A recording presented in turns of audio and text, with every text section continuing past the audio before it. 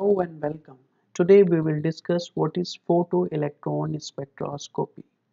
In particular, we will see what is X-ray photoelectron spectroscopy and we will see its application in the characterization of materials.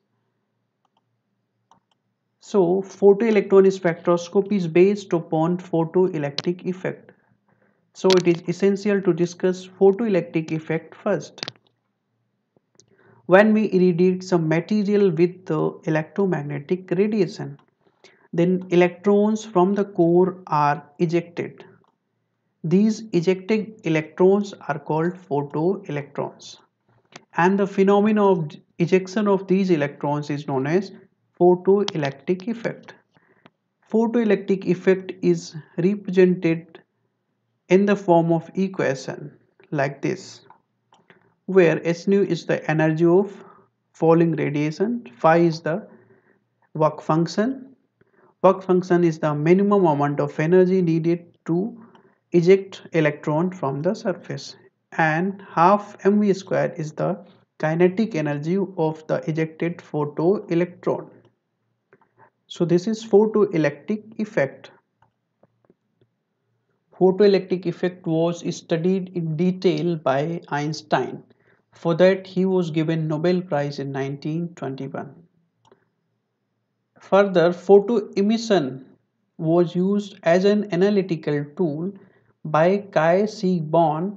For that, he was awarded Nobel Prize in 1981.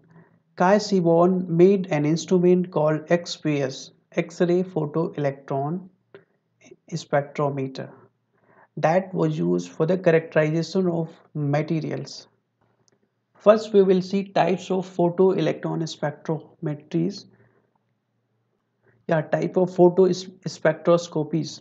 Okay, so first one is X-ray photoelectron spectroscopy.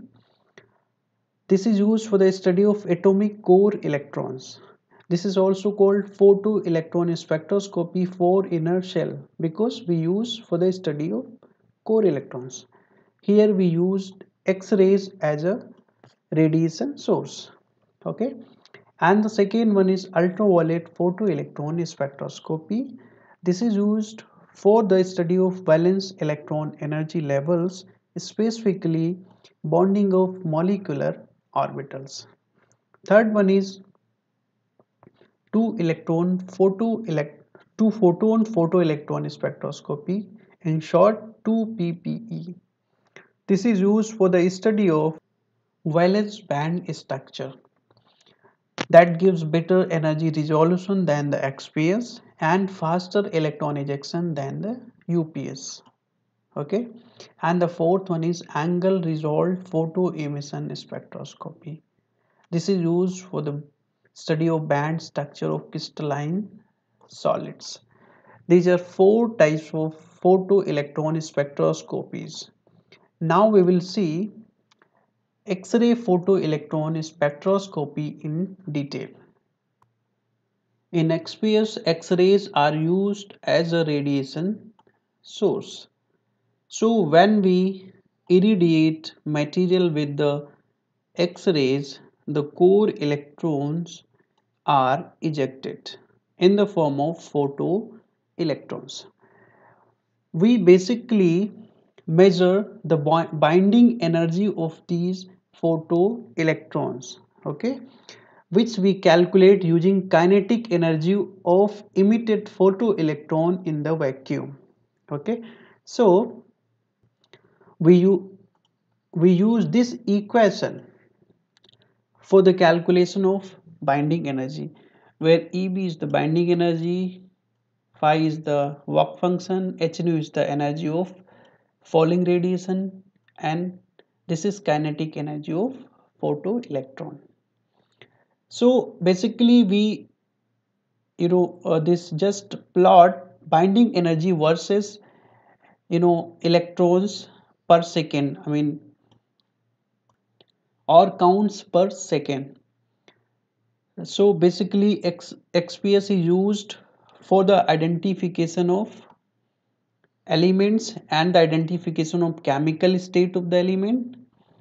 It is also used for the identification of relative composition of the constituents on the surface of material. It is also used for the identification of valence band structure, study of valence band structure. These are some of the applications of XPS, and these are very important application because they enable us to know a lot of information about the material, specifically surface information. This is how an XPS spectra looks like. All the peaks in PDF get split up into two due to spin orbit coupling. So you can see, for cerium 3 positive there are two peaks for the same electron due to splitting of the peaks. So what basically, how we identify these peaks? We simply calculate area under these peaks, and we find out the ratio of area of these peaks. So here the ratio is 2:3. This ratio helps us to identify which element is present in the material, or you can say from where this electron is getting ejected. So how this we identify? Basically, if ratio of area is 1:2, that means electron is coming from P. Okay, you will always find two peaks, two splitted peaks. Okay, and if the ratio of area of those peaks is 2:3, that means it is the electron coming from D subshell. Okay, if ratio is 3:4, that means it is coming from F subshell. And you have initial idea of your material, that which probable elements are present in your material. That will help you identify the from where the particular electron is coming. That means that will help you to identify the oxidation state of the ions present in your material.